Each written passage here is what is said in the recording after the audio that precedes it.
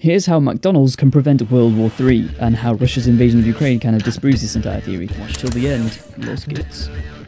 So in 1999, Thomas Friedman introduces the Golden Arches theory, the idea that if a nation has McDonald's in that country, it's almost impossible for it to go to war with another nation who has McDonald's. Sounds a bit mad, but it almost does make sense, because only nations who have free elections, democracies and free markets can support having the McDonald's franchise in their country.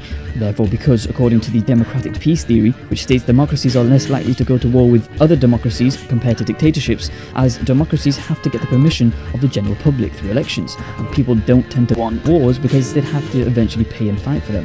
But I think this theory is absolutely garbage, because when you take into consideration Russia's invasion of Ukraine, both countries had McDonald's in them. If you enjoy historical and geopolitical facts, please give me a subscription, because I'm on the way to 2,000 subscribers, and also let me know where you're from in the comments. So of course, it's a little bit crazy, but